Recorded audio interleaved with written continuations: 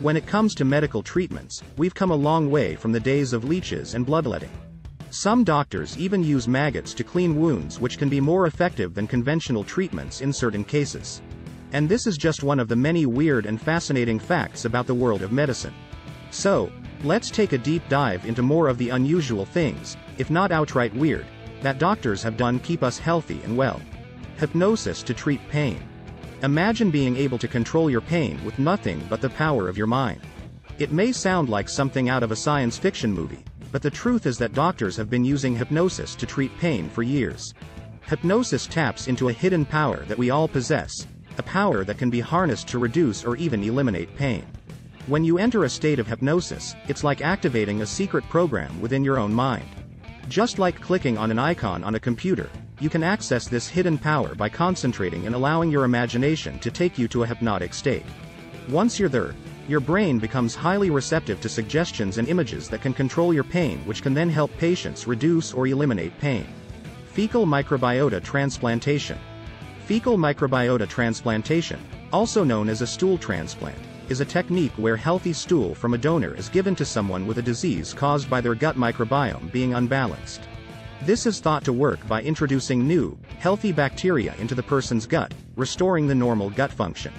It has been especially useful in treating Clostridium difficile infection and has been suggested as a possible treatment option for other things like inflammatory bowel disease, autoimmune disorders, allergies, and obesity.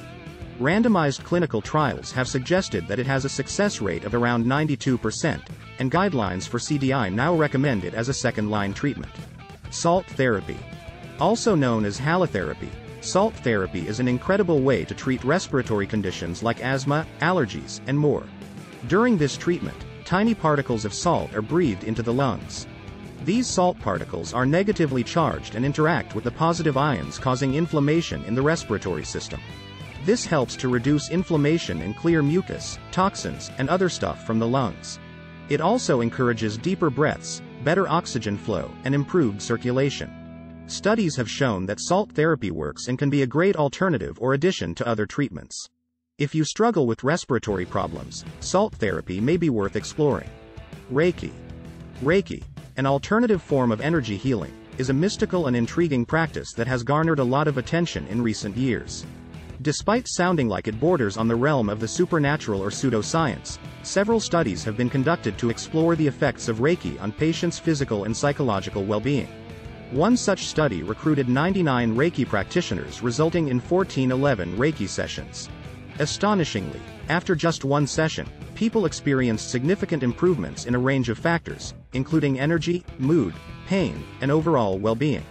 However, opponents of the therapy argue that positive effects on patients may be due to placebo effects or the therapeutic relationship between the practitioner and the patient, rather than any specific energy healing properties of Reiki.